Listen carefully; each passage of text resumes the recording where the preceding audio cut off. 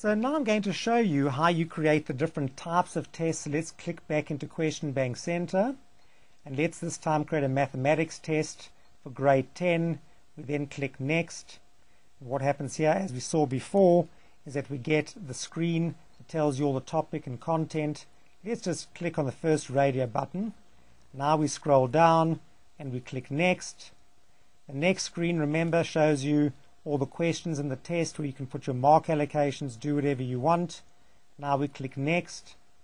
Remember, here we must put in a name, so we're going to put test 2.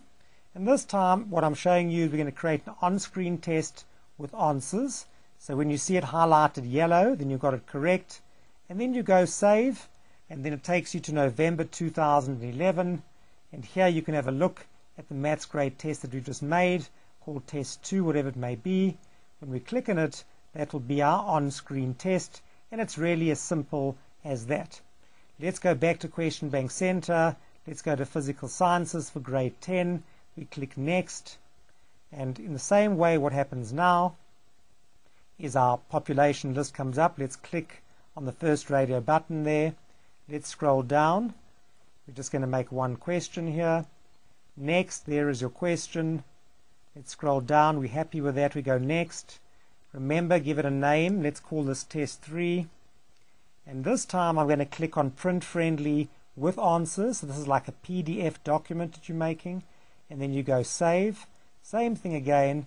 November 2011, Physical Sciences, grade 10. There's test 3. And this time this is a document that you can simply print. You go File, and then you press Print, and it will print this particular test for you. It's as simple as that. Let's close down that particular test.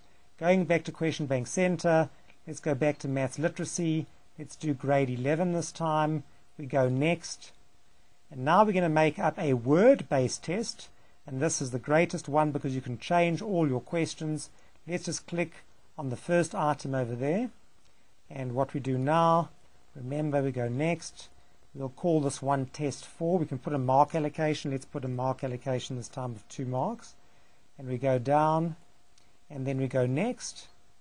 And remember the name. Let's call this test number 5 for argument's sake. But this time we're going to click on a Word document. We're going to make a word test with answers. Make sure it goes yellow. Then you go Save. November 2011. I think it was Maths Literacy grade 11, test 5. Notice always makes a marking memorandum for you. Now when you do this, it will actually go and build the word test for you. It will open up a Word document on your screen, and remember, once it does that, then you have a Word document that you can manipulate. Here is your actual Word document.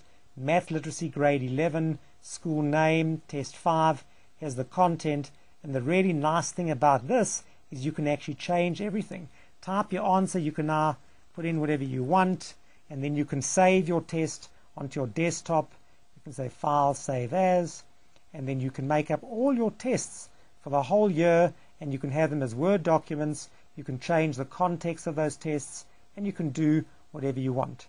So that really is the end of how you make up all your particular tests, whether they're PDF tests, whether they are Word document tests, or whether they are on-screen tests. It's really quite